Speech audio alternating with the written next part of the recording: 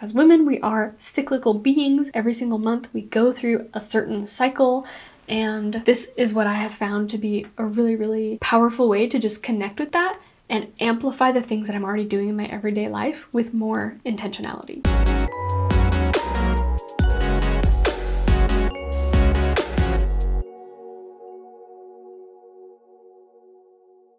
Hello, welcome back to my channel. My name is Mariah and I like to talk about all of the different things that contribute to creating the most vibrant, beautiful life. So today we're talking about cycle planning, and because I am a business owner and I have been for the last 6 years, that is the context that I'm going to be sharing this with. But even if you aren't a business owner, you can really apply this practice to all areas of your life that are most important to you. So personally, I don't have children, but if you have children, they could be a section on this sheet. The purpose of cycle planning is just being more intentional about how I'm utilizing my time throughout the month to make sure that I'm really supporting my body through all of its different stages. Because as women, we are cyclical beings. Every single month we go through a certain cycle, and this is what I have found to be a really, really powerful way to just connect with that and amplify the things that I'm already doing in my everyday life with more intentionality. So what I like to do is start out with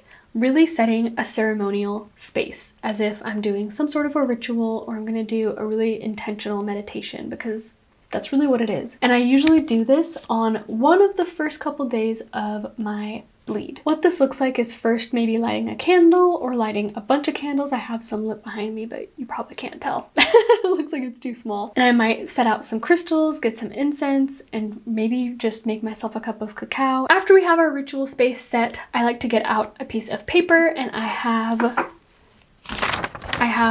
one of my past entries here with me as a reference. The first thing I like to do is write down the 4 different phases of my cycle, spaced out with, for me, about 5 or 6 spaces in between, 5 or 6 lines in between, so that I have room to write.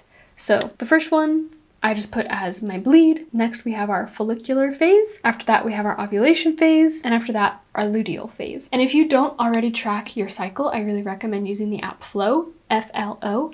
It's free. The Flow app will help you to just track your cycle so that you know about how long each phase is for you personally. And so I have years and years of data in that, so mine's usually fairly accurate within a day or two. If you're somebody who uses family planning, or you take your temperature every day, or if you check the mucus every day, we're just using that to get a gauge on about how long each phases of your cycle are. So generally your bleed is going to be between 4 and 7 days. Your follicular phase will be about 7 days after the end of your cycle. By the way, your cycle technically starts on the first day of your bleed. Your ovulation is about 6 days, and your luteal phase can be between 10 and 14 days. Now, if these numbers aren't exact for you, don't freak out, don't worry or anything. These are just a very rough guideline to help us plan out our month. So the 4 areas that I personally like to focus on are: 1, I pull a card. I have a couple of different decks here with me, and I really just intuitively feel into what deck do I want to pull from. And as I go throughout each phase, I allow myself to just jump back and forth between different decks if that's just what I feel inspired to do, or stick with one deck throughout the whole thing. This is just kind of the fun part for me, because it's really, really fun to notice just how often the cards really reflect the exact phase so beautifully. And I like to use that as my, whatever that card is, I like to use that as my kind of contemplation for that phase, that period of time. So the second area that I focus on is movement. So I look at what movement do I want to be doing during different times of my cycle, and I'll get more into that after I explain the 4 parts that I look at. The third part is social. I look at, well, what do I want to be doing socially, if anything, at that period of time. And then the 4th piece I look at is my business. I look at, what do I want to be doing, bringing into the world in my business at that time? How do I want to be prioritizing my energy so that I can actually show up in the best way for my business at that time? And now this is where I was saying at the beginning that you can absolutely add in your children if you want to for this. You can add in your pets, your family. If there's something specific that you've been wanting to do, or you have certain crafts, maybe you're a musician, if there's something else that you're really wanting to prioritize in your life, add that to this list too, and just notice how putting it at different points in your month can help you actually get it done more quickly, more efficiently, with more fun and ease. So as I mentioned, for the first step, all I do is simply pull a card. And if you need any help with this, just simply Google it. So this is the first one that I picked today. I'm not actually on the first phase of my cycle, so I'm gonna go ahead and just pull some with you guys for fun. Pull this one with you guys for fun. So because this one says, life is a mystery, whatever phase that I pulled that for, that would be my focus. That would be what I am allowing into my space at that time. I'm just looking at, okay, if something totally unexpected happens that throws me off, it's okay. Life is a mystery. I don't need to try and figure it out. If something amazing and incredible happens and, you know, the mind wants to be like, how did this happen? How can I replicate it?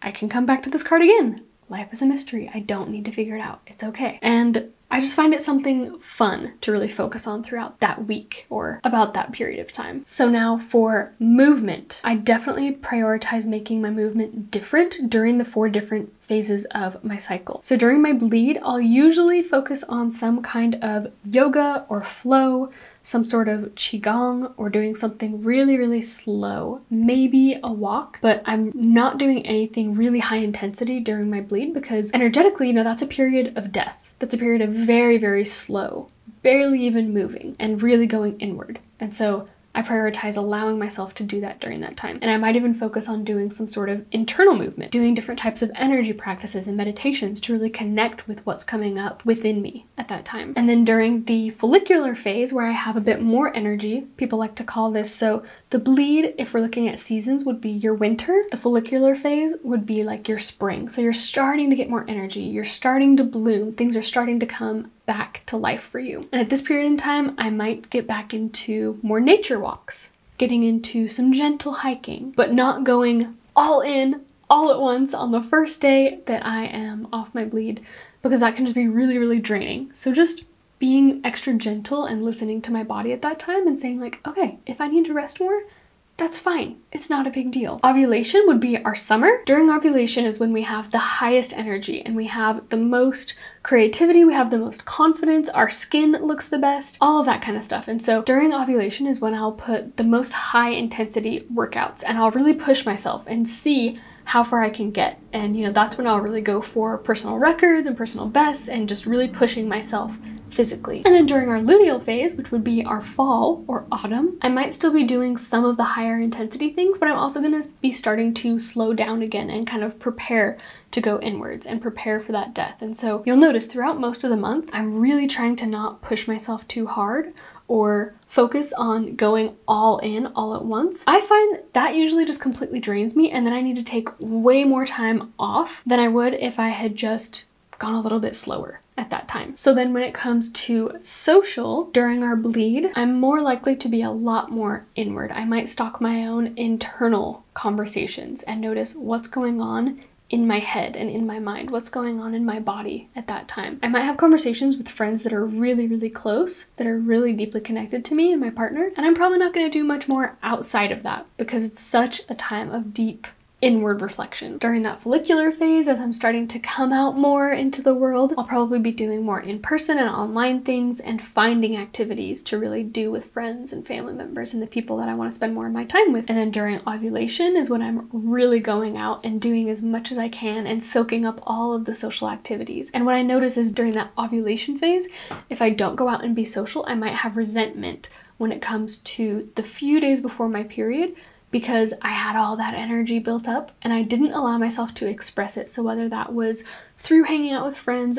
through having rough sex, through having really expressive, creative experiences, I might have that energy feel all built up. So really taking advantage of that ovulation phase can be vital if you're somebody who finds that you get to the end of your cycle and you just kind of feel regret for not doing what you felt like doing. And then during that luteal phase, the fall, I start to slow things down again. So I'm probably still seeing people, maybe just not as much, and I'm really preparing for that inner death. And then the final fourth section that I personally work with is my business. During my bleed, I like to tune into whatever my next offerings are and maybe doing more of the back end stuff. Things that don't require me to be front facing, to be showing my face online or to be expressing myself, that are really allowing me to just be behind the scenes, tending to myself, and not being so outwardly focused. And during my follicular phase, during that beautiful spring blossoming time, is a great time to be opening up, inviting people into different offerings and programs, maybe creating new landing pages and sales pages, creating podcasts, creating reels, creating YouTube videos, creating the things that do require me